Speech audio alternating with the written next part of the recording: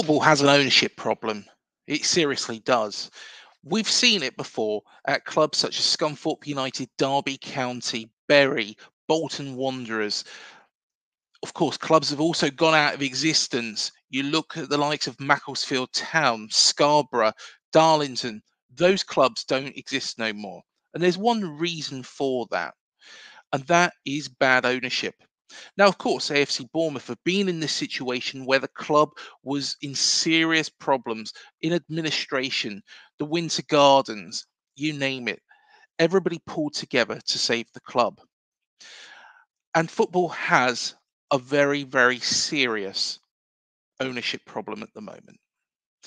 Now, as everybody will know, I was born in the Royal County of Berkshire, and I wasn't born a Bournemouth fan. I was born watching Reading. Now, Reading Football Club played at the Old Elm Park at the time, and it was before I moved down in 2008 to the South Coast. But for that period of time, I was sat there watching the Royals, and Reading, to be fair, were a club who were punching above their weight, for a large portion of the successful years under John Madejski, because beforehand, Reading were very, very much similar to AFC Bournemouth, a club that spent most of its existence in the bottom two tiers. Yes, there was a spell in the second tier, but most of the time, it was in the bottom two tiers that Reading resided. John Madejski, of course, the club's famous owner, and of course, the stadium is called after him. It's called the Select Car Leasing Stadium now, was the man who actually initiated that growth in the club, and something that Reading fans will forever be thankful to him for. I want to take it back a little bit further as well, because John Madejski is a very, very interesting chap. So he bought the club in 1990, and he did try and buy the club sometime beforehand. Reading fans are they're no strangers to having to protest for the survival of their club. The horrible times of Robert Maxwell. Now, what Robert Maxwell was trying to do was merge Oxford United and Reading together to form a new club called Thames Valley Royals. Thankfully, the Reading fans protested and won. John Madejski at the time actually offered Robert Maxwell, a bid to take the club off his hands. And something he mentioned was, when Robert Maxwell was alive, I offered him £5 a share. When he fell off his boat, I got them for 10p. Funny old life, isn't it? Of course, Madejski took Reading, to the edge of the Premiership at the time, as it was known back in 1995. This club playing at Elm Park, a stadium which I'm sure all Reading fans would admit was not ready for the Premier League.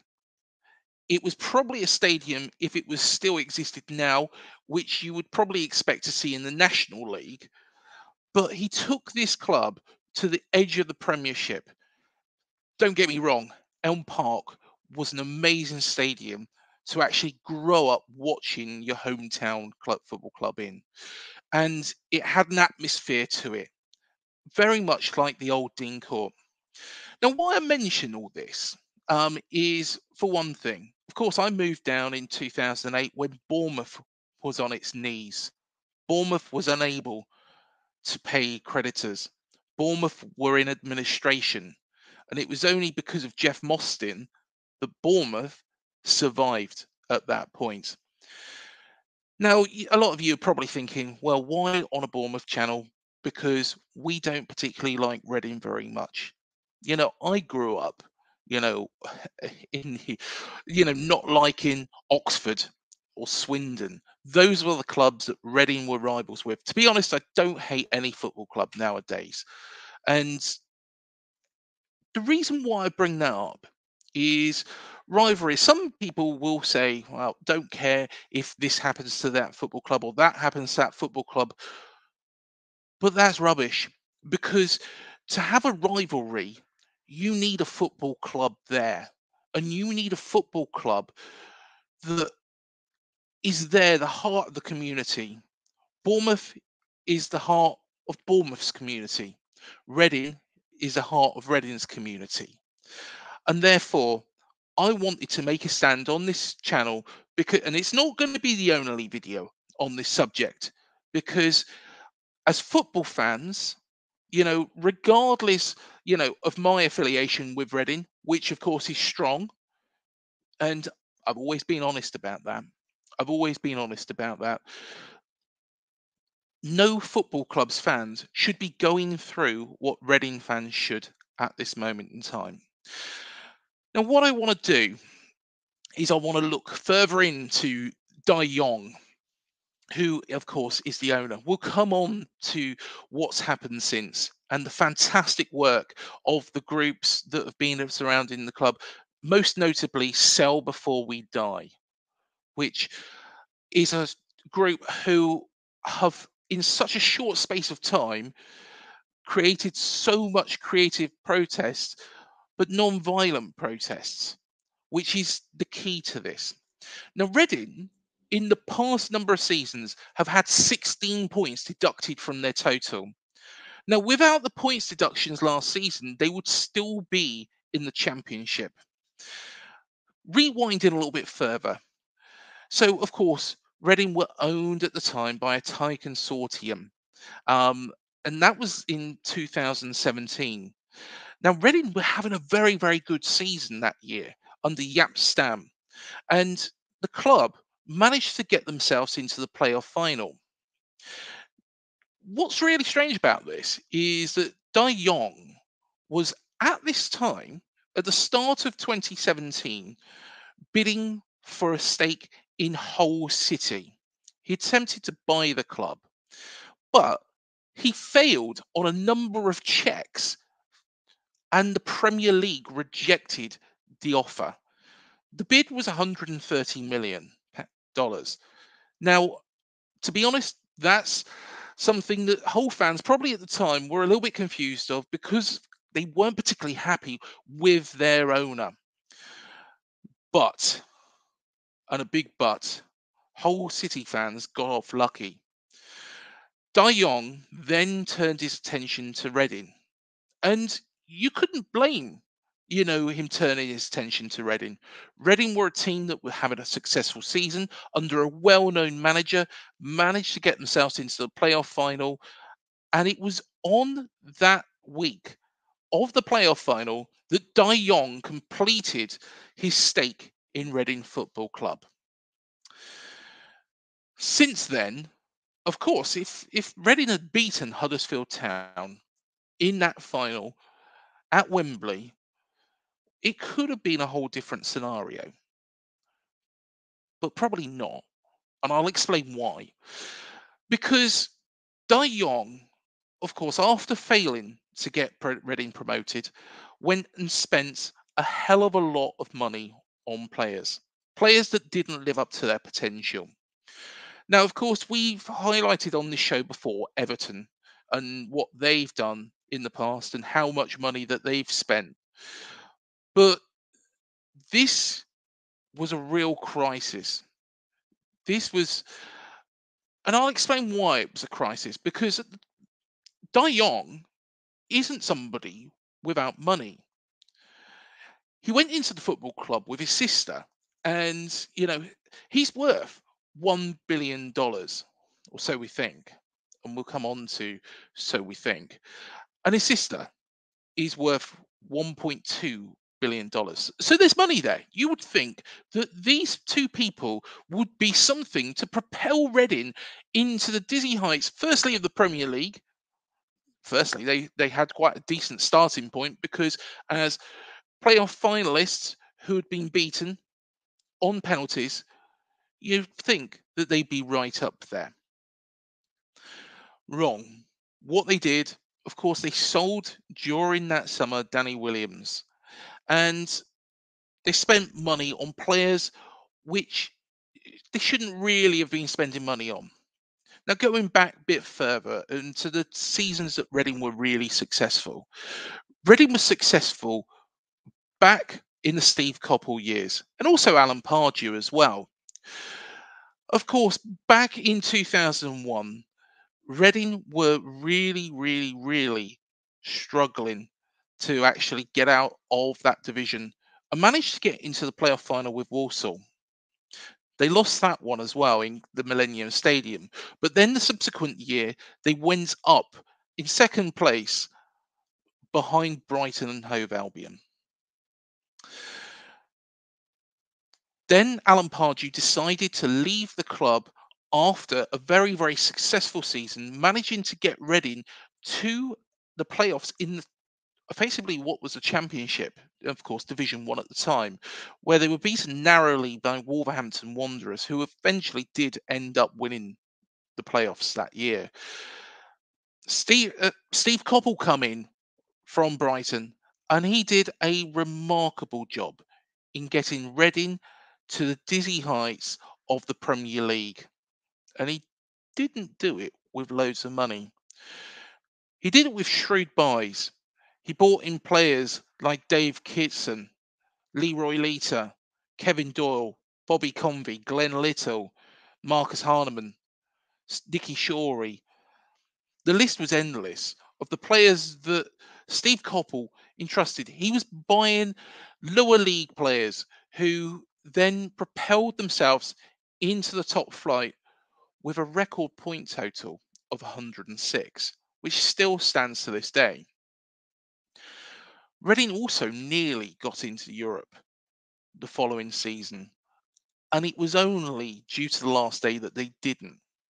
But of course, the following season they were relegated. Reading were owned by Madejski throughout that time and were managed shrewdly, and of course were promoted again under Brian McDermott. But this is where things did change because John Madejski sold the club to a Russian billionaire. We've heard that before, called Anton Zingarevich.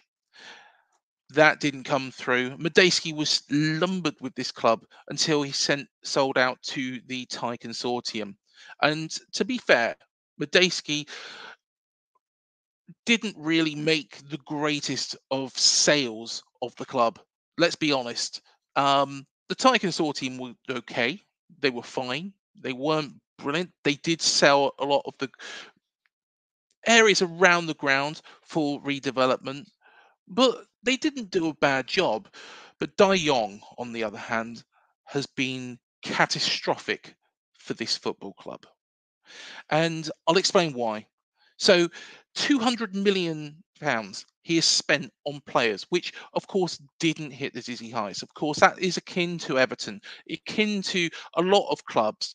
You know, a lot of clubs like Manchester City, even though they have got the success, have got embargoes off the back of that. Everton have got embargoes. There is a number of others in the Premier League which are being quoted. Um, but Dai Yongge has effectively run this club into the ground. And how he's done that is by bad investment, bad suggestions.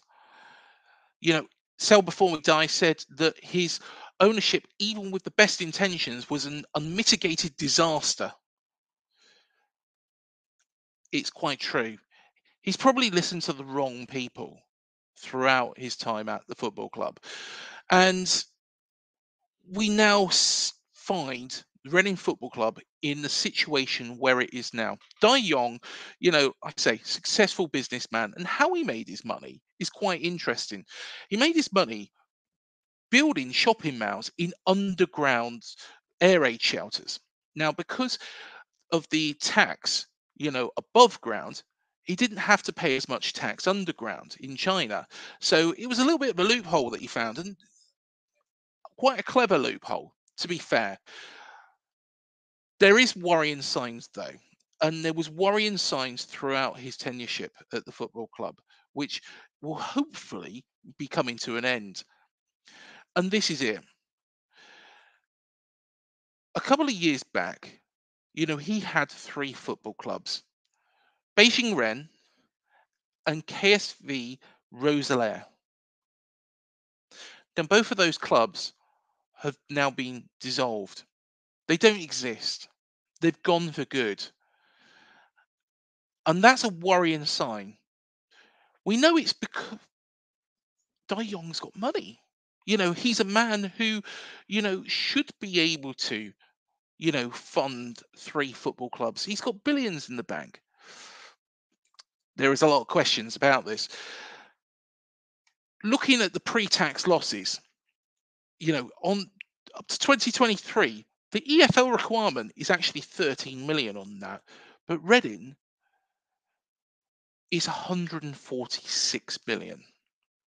123% of the revenue is going onto player wages alone throughout that time. Now, Dai Yongge was a chairman who offered so much for Reading fans, but has delivered very little. And Reading were deducted more points at the end of the championship season last year. Now, without those deductions, Reading would have survived. It was a 6-point deduction. Now, after that, Dai Yongge, has really shown what he's all about.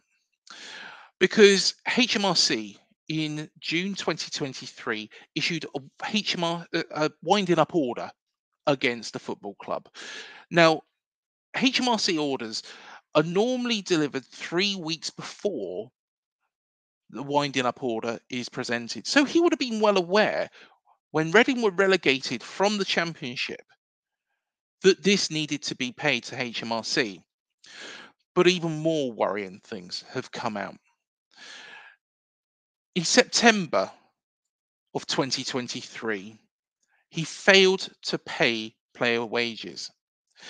And it was determined by the EFL, and it was a 1-point deduction at the time, which then grew to 3 points extra. It was suspended, so 4 points in total, that 125% would be deposited into a UK bank account by the 12th of each month. Now, why I say that is that Dai Yongge and the Chinese government have changed things of getting money out of China. Now, what that means is that it's a bit more difficult, and sometimes payments could fail when leaving China. That's fine. That's understandable. What isn't understandable, though, is why those payments weren't made by that date. Why were the payments not made by the 12th of each month? And this isn't the only situation. There's been a number of staff leaving the club, including Eddie Nisweski, who is a well-known coach. The academy is down to its bare bones, and it looks like the club are going to lose the Category 1 status academy that Eamon Dolan worked so hard to keep up. The club have had all the great work that has been done throughout the years undone by one man. And Sell Before We Die, you've got to give them full credit for what they've actually done. After the HMRC winding up petition, they initiated, and it started with number of protests, which then led to tennis balls, protests walking from the town all the way to the stadium. In Parliament, the British government are now passing legislation to prevent what's happening at Reading happening again, and are citing Reading as the case study for this.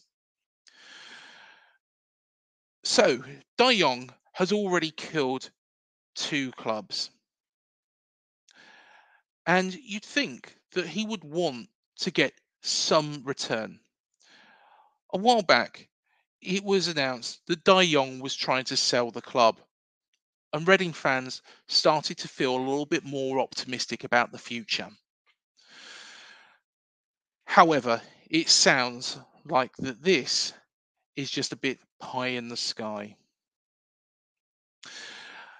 A group were selected as preferred bidder, and it did look like the purchase of Reading Football Club was going to go through until what a lot believe is Dai Yongge changing the goalposts again.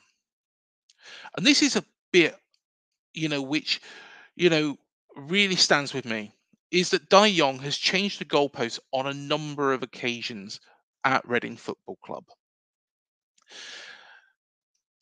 It's again been announced that, and we're now on the 14th of January, that player wages have not been paid, that money was not deposited into the account. Player wages were only paid because, thankfully, the sponsors, Select Car Leasing, stepped in. They didn't have to, but they did for the love of their football club. And it all come to a head the other day. And how it come to a head was that the January window opened. And Mark Bowen is the CEO at Reading Football Club. Ruben Sellers is the manager. Neither of them appeared aware of what was going to happen next. Tom Holmes and Nelson Abbey were effectively sold to Luton Town. Now, of course, these aren't completed deals, but who accepted it? Well, also at the club at the moment is a Dai Yongge. Now, Dai Yongge wrote a statement, on the Reading website a little while back, understanding fans' reasons that, it was difficult times and, that Dai Yongge was doing everything he could for the club. Well, it all seems hot air if Dai Yongge has decided to actually go above the heads of both the CEO, who's been put in that position. He's been put in the position to actually oversee the incomings and outgoings of the football club, and the manager. And of course, it should have been discussed. If a bid from Luton Town had come in, what should have happened is that both Mark Bowen and Dai Yongge should have spoken to the manager and then agreed what was going to happen next. That's the logical ways happen. Now the problem is if these players are sold, which fair play to them, they seem reluctant to do so. What happens to that money? Because Reading are in dire straits. According to the Athletic, the heating is completely off at both the Madejski Stadium and the Bearwood training complex. The players are having to cook microwavable meals after the contract was cancelled with the catering company. Now, the catering company, it's believed, and again, it's stuff that I've seen online, are owed a lot of money by the football club. And who is responsible for sorting that out? Of course, Dai Yongge. So it all come to a head in the game against Port Vale. And it was a sad day for Reading Football Club. Seeing 1,000 fans on the pitch, it was probably more, but the reports say 1,000, so we'll go with that figure. Seeing 1,000 fans on the pitch is not what you expect. It's not what you want at any football club. But it shows the togetherness of the Reading fans and shows the togetherness that the fans will do everything within their power to actually get Dai Yongge to sell the club, which he's been promising for so long. At this point, it's asset stripping. You sell Tom Holmes, Nelson Abbey. There's also reports Lewis Wing could be on his way, and a bid is likely to be accepted for him. There is a real ownership problem at Reading Football Club. There's some positives in this story. And one of the big positives is Reading Borough Council. What they've done is they've protected the stadium. Now, what that means is that the stadium needs to be used for sporting purposes. So effectively, Dai Yongge could sell the stadium, but it's not worth anything to anybody else because nobody can build on it. Nobody wants anything to be built on it. It's John Madejski's legacy. It's the football club's legacy. It's where I used to go as a young child, going to watch football matches with my granddad, my brothers, my dad, and with the Reading crowd, which have been, in fact, very, very supportive of what has happened at Bournemouth in the past when I first moved down here. You know, the Reading faithful have always been supportive and accepting of my situation, my preferences, and what I do. Doesn't mean I don't love the club any more or less than I used to. So that's why I'm making this stand. There's also talks from the Sell Before We Die website that hopefully Wokingham Borough Council, because of course the Bearwood training facility is within a different council, could also be protected. The EFL suggested a month ago that Dai Yongge was to be banned from sport for 12 months. So, what this would mean, he would be disqualified. He wouldn't be able to have a day to day running of the football club. Now, there's good and bads scenarios in that. Now, the good thing is it will hopefully force Dai Yongge to sell the football club. However, looking at the accounts of the Ready Sports Management Group, who actually own both Bearwood and the Madejski Stadium, the Select Car Leasing Stadium, it looks like those companies are in quite a bit of debt. So, what is the scenario now? Now, if both of those elements are protected, what it should hopefully mean is that Dai Yongge has no value to himself personally in owning the football club. The stadium is protected. It might be his, but he can't really do anything with it if there's no football club to fill it. The training ground is still his, but again, he can't do anything with it if there's no football club to fill it. Basically, all he'll be left with is Reading Football Club as a name.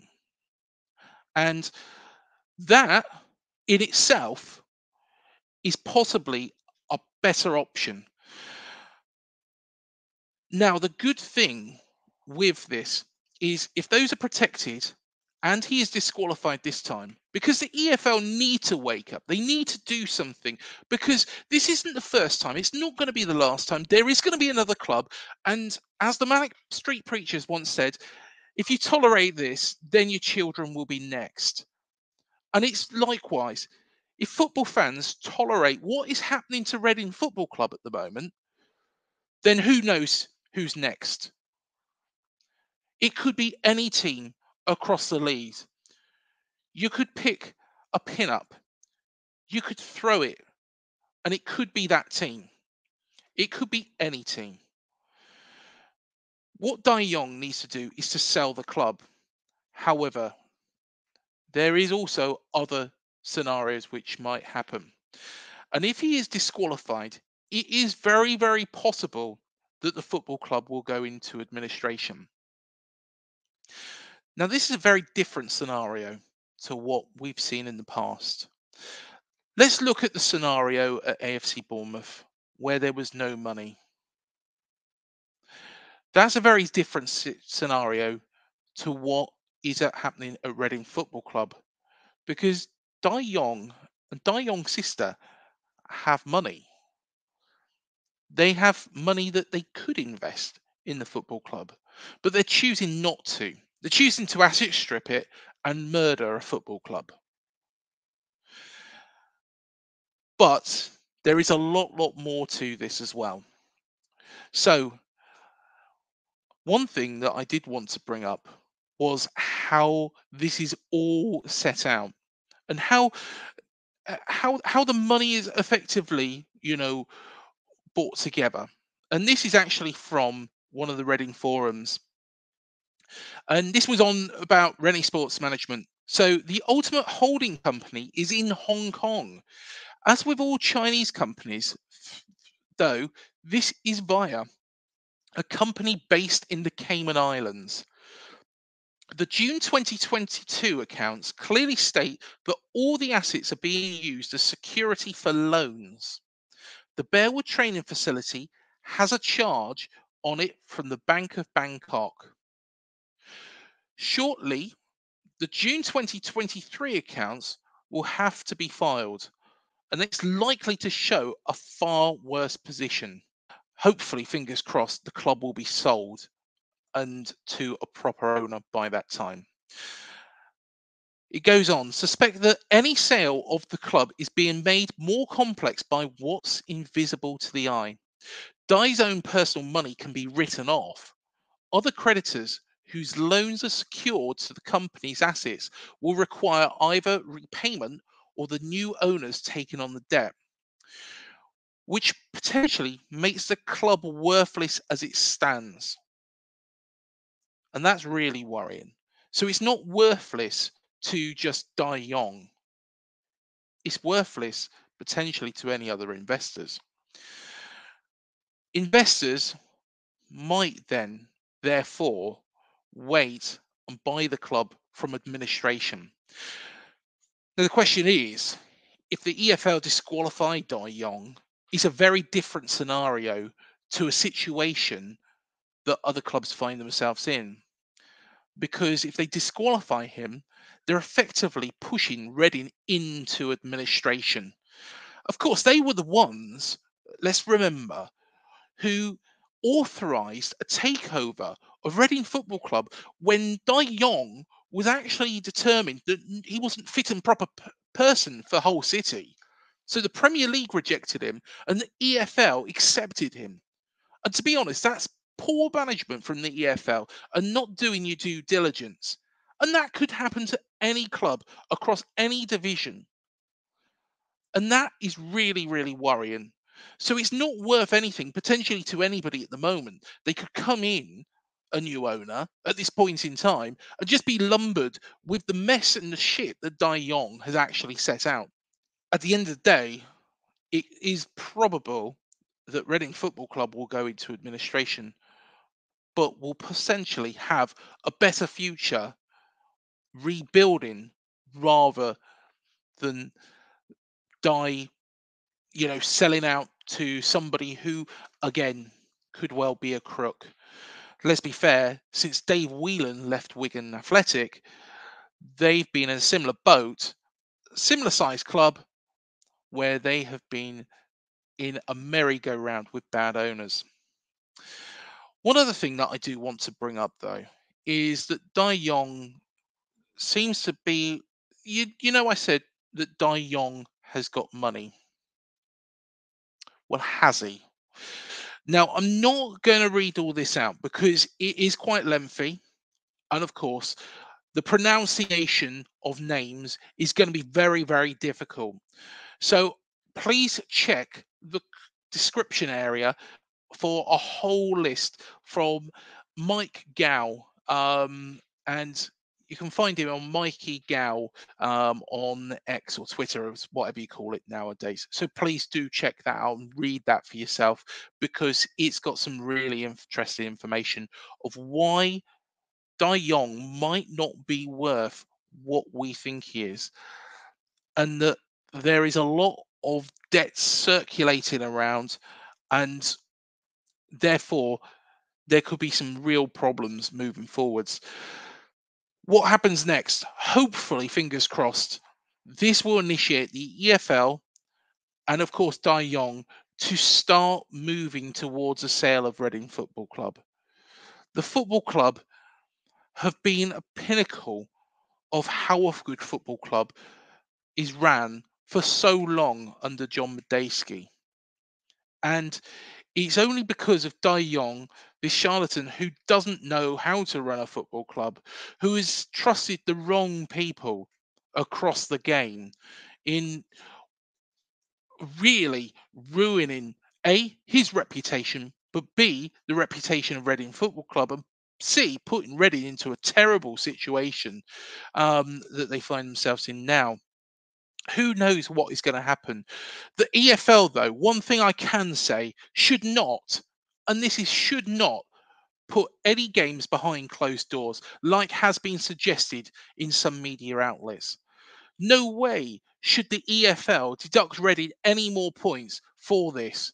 This is making a stand. These are real fans who've gone on the pitch and protested at the ownership because at the end of the day, that is one game. And how making that stand for one game is better than losing your football club for a lifetime. And therefore, that's why I wanted to make this video. Like I say, this situation is not going to go away. There will be more videos on this. And I would encourage all Reading fans, by all means, if they do want to give their opinions to me, to get in contact. Please, please, please do get in contact because it's a club that I care about immensely. And yes, this might be a Bournemouth channel, but at the same time, this is a football club that I grew up watching all those years ago. Grew up, watching the good times, the bad times, the defeats, the wins, the games where you thought you had no chance, but then you did. That was a football club, and it was a great, upbringing that I had watching that football club. And that football club cannot die. And regardless of rivalries, you might be an Oxford fan watching this. You might be a Swindon fan. You might be an Aldershot fan. No doubt there'll be lots of Bournemouth fans watching this. But you could call Reading your rivals, and Reading could call you their rivals. But without football clubs, rivalries don't exist. And the fabric of the game is being destroyed by people that shouldn't be running football clubs, that shouldn't be owning football clubs, like Dai Yongge. Dai Yongge doesn't care about Reading Football Club. He cares about himself. He doesn't care about the staff. He doesn't care about the players. He doesn't care about the manager. He doesn't care about English football. He cares about making money for Dai Yongge. And likewise, I think when there is a disqualification of Dai Yongge, which I would suggest and really recommend to the EFL that happens now, regardless of the consequences, regardless of administration. If administration happens and Reading are relegated into League Two, at least there is still a Reading Football Club. Just with one without Dai Yongge, which is all that Reading fans want.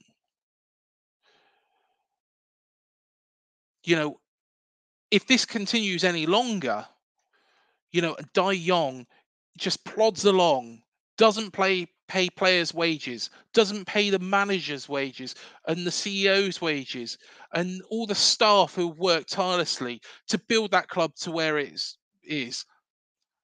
And those people, past and present, who have made Reading Football Club the club it is, a club that used to be the staple of how to run a football club under John Madejski. That's what the EFL need to do it for. They need to do it for Steve Coppell. They need to do it for Brian McDermott. They need to do it for the late Eamon Dolan, who worked his arse off to get that academy to what it is today and produce some great players for Reading Football Club. That's why I'm making this video. Put your rivalries aside, and football needs to unite to stop another disaster happening. Because, as like I say, and as the Manic Street Preachers once sang, if you tolerate this, then maybe your club might be next.